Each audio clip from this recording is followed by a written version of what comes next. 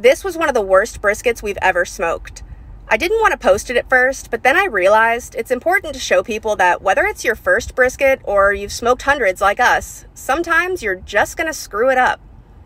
We smoked this on our barrel smoker at 250 degrees, and after about 2.5 hours, it had shrunk a lot.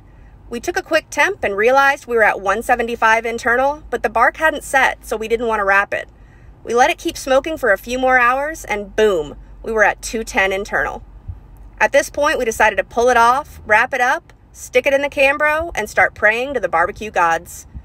Unfortunately, our prayers weren't answered, and this thing just sucked. It was dry and rubbery and just not very good. So if you've ever screwed up a cook, don't get discouraged. It happens to the best of us. We just don't all post it on TikTok.